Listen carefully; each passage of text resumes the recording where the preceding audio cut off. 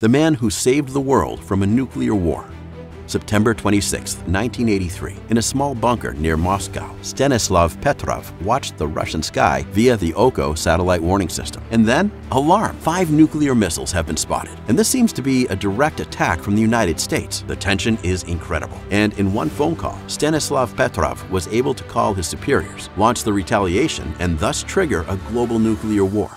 Yes, but Stanislav has his doubts. Why would the United States send only 5 missiles? Stanislav, who suspects the existence of these missiles, decides to do nothing for 20 long minutes. Then the missiles disappear. Turns out there was no nuclear attack, just some sun rays disturbing the satellites. Stanislav Petrov may have saved the world by never notifying his superiors, and yet he will be punished for having violated the protocol and die at 78 years old amidst general indifference.